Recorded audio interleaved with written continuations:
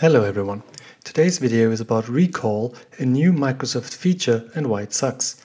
I draw mainly from this blog post by Kevin Beaumont. Recall makes a screenshot of everything you do constantly. The purpose of this is to allow you to go back in time for 3 months and search for what you did on, for example, May 21st, 2024 at 11 a.m. Moreover, everything is searchable and sensitive information such as passwords or account numbers are not blurred or deleted from the screenshots. Everything is stored locally on your computer, and it in fact might be useful to be able to look back at what you did at a certain time. So why does it suck? Well, just because something is local doesn't mean it's safe. So-called info stealer malware exists and is very potent.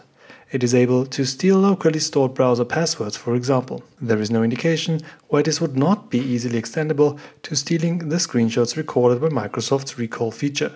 It's not even as though Microsoft doesn't know about these stealers, but for some reason they didn't consider them when thinking up this security nightmare of a feature. Why? Don't know. Stolen credentials are already the main problem of any ransomware attack, and they are a main reason for why MFA is usually in place nowadays. Just imagine what could happen if a hacker gains access to the Recall database, 3 months worth of activity data, including passwords and account informations.